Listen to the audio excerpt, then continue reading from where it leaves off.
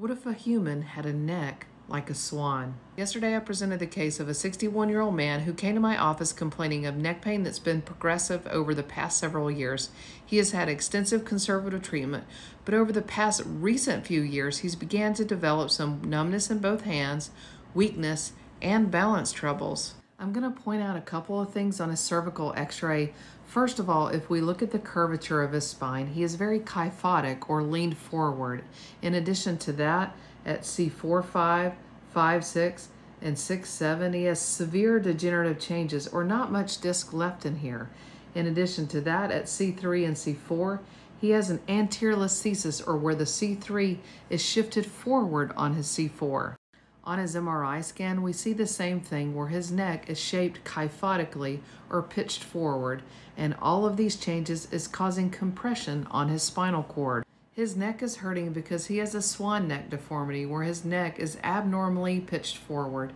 In addition to that, he has spinal cord compression secondary to all these degenerative changes, this causing his numbness, weakness, and balance troubles. If we look at the cervical spine from the side, you see that our neck should have what's called a lordotic curve, or with it leaned back like this.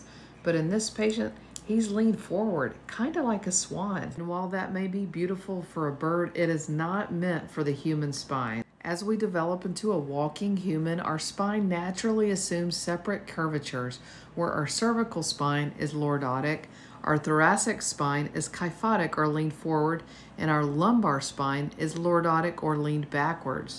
Any changes to these curves secondary to trauma or degeneration can throw off our total spinal alignment. So this person's diagnosis is a swan neck deformity with cervical myelopathy or spinal cord compression. He needs a surgery to fix his overall alignment and to alleviate the pressure on his spinal cord. While he can certainly try other forms of conservative treatment, his spinal cord compression is leading to his weakness, and that likely needs to be addressed surgically. That weakness could get worse as time goes on and may become irreversible. We need to realign his spine. These types of cases are one of the most challenging and difficult cases to surgically correct in spine surgery. And like any good surgeon, I love a challenge. Here's a really cool animated video that shows one way that we can correct a cervical kyphosis. Most surgeons come through a combined anterior and posterior approach in order to completely correct and reduce a patient's alignment.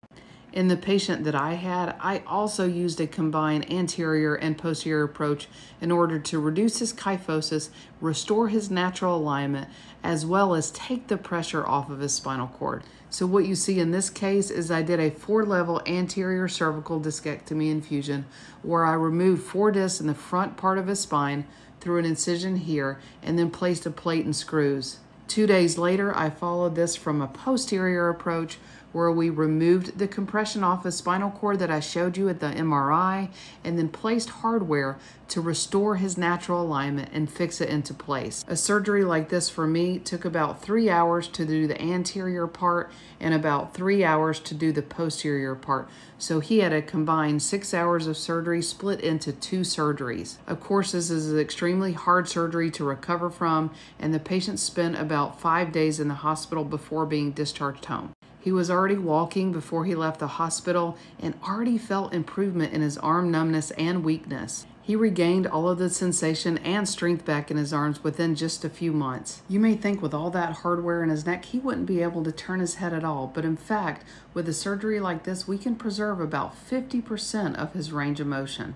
C1 and C2 provide about 50% of the range of motion in our cervical spine, so because we were able to preserve that joint for him, he is still able to turn his head side to side and up and down.